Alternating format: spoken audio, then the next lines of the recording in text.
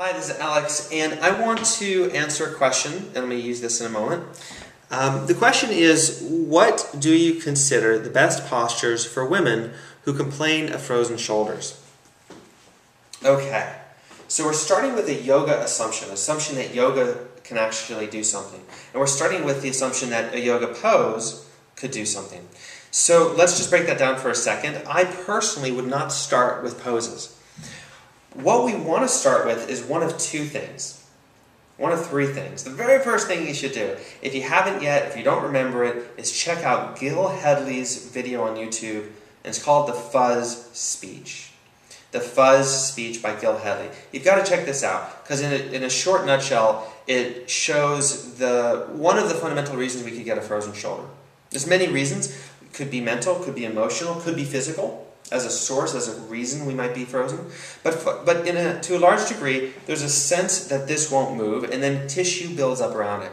So for the person for who that is the case, that the tissues won't work, or there's pain involved, then pose is the last thing I would do, or one of the last things I would do. To preempt, to set the shoulder up for success, there's two things that we want. One is pain-free movement, and two is to introduce change from the outside. So pain-free movement might look something like this. I walk in and I say, this shoulder is frozen. It hurts if I move it beyond here. It hurts if I move it beyond here. Without knowing anything else, one thing you could do to empower me is to start working with pain-free movement. Now, if we really open up to being creative, to letting go of assumptions and even what we think we know, we might just start out with what's simple movement that would give me success without pain. And what this does is it starts to connect movement with joy, with pleasure. If this feels good, or at the very least doesn't feel bad, then my nervous system says, great, let's have some more of that. I like that. So we can start to build the movement pattern. There are many, many exercises you could do. You can pick any exercise and start with this idea of successful movement in a pain-free range of motion. Breathing, relaxing, allowing the nervous system to learn. And then you can develop bigger and bigger movements. Now, the next level of specificity and skill would be to say, what does the shoulder do? What can it do? And what can we take it to do next? So remember that there's a few specific ranges of motion that build up all the movement patterns. One is elevation, depression, internal rotation, external rotation. abduction, horizontal abduction, taking it away from the midline, adduction, bringing it to the midline. We can take it beyond the midline, but we essentially have abduction, adduction. We've got flexion, and we've got extension. If I've forgotten any, you add it to the list below or write to me. But I think that's most of them. We can combine them in a movement that's called circumduction. So the question, one thing to do very specifically and very skillfully would be to assess someone's shoulder movement and ask them to do each one and assess them, rate them, score them.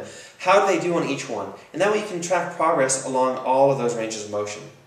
And what's beautiful is you don't have to have any exercise repertoire to simply say, let's do a little bit of abduction. Okay, it hurts there? Great, let's hang out right there and play with a few other movement patterns. And just let it be gentle. Let the nervous system allow for success. If I can't take my hand out here with being completely pain-free, then strengthening, challenging it, and loading it with force in a pose might be a horrible idea. Forcing my arm to come into shoulder flexion, when flexion is only one of about 9 ranges of motion that I can do, might not be the best use of my energy and time to try to help a shoulder that's really, very upset. So again, movement patterns is number one. Now, I'm holding this yoga tune-up ball because this is one of the best tools. It's squishy, so it's gentle as a therapy ball. It's one of the best tools you could possibly use to introduce movement on your own from the outside.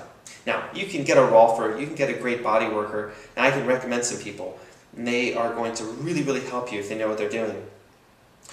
But this is a great way to work with yourself. And you've got all sorts of wonderful muscles that will affect your shoulder. So again, without knowing anything about why that shoulder is frozen in the first place, we know that pec minor is a really rich source of relief. Your rotator cuff muscles, your supraspinatus, your teres minor and infraspinatus, your subscapularis, you can dig in there with your thumb.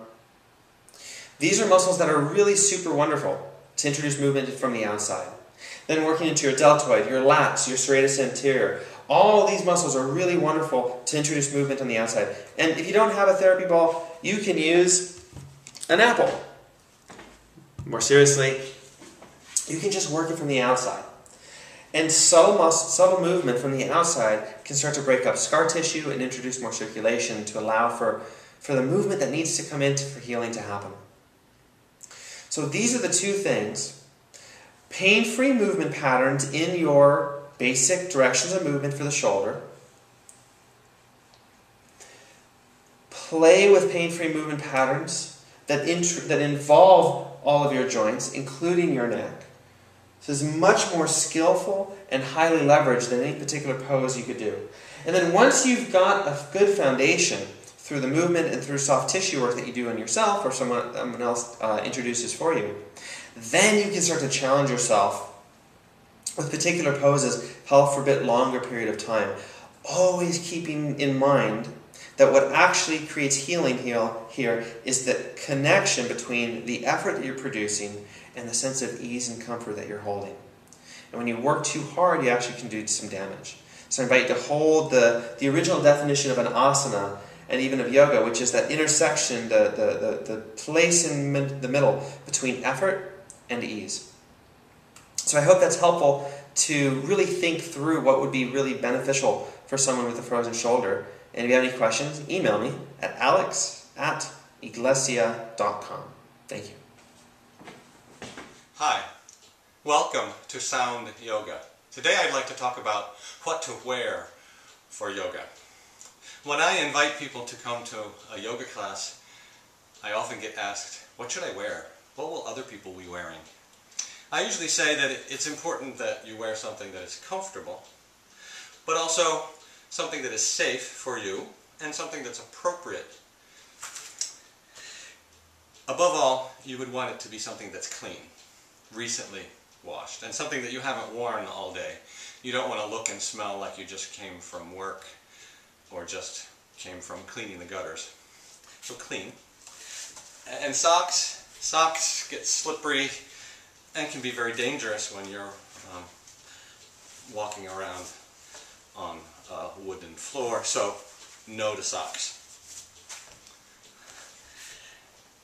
Dress pants, jeans, anything with a belt, snaps, zippers, something that could get between you and the floor and scratch you or the floor. So no to a belt, zippers. Jeans, dress pants, no. Something that's too tight, you can't move around in. Button fly, no to jeans. You want to be able to move freely. Form-fitting pants, something that you can see what your body is doing. But depending on the material, that perhaps they might be too slippery, like these, and you can't get any traction against your own body. So if it's slippery material, maybe not. So no to the stretchy, long pants. These are perfect. I love these. They're short, but not too short. And they have their own liner.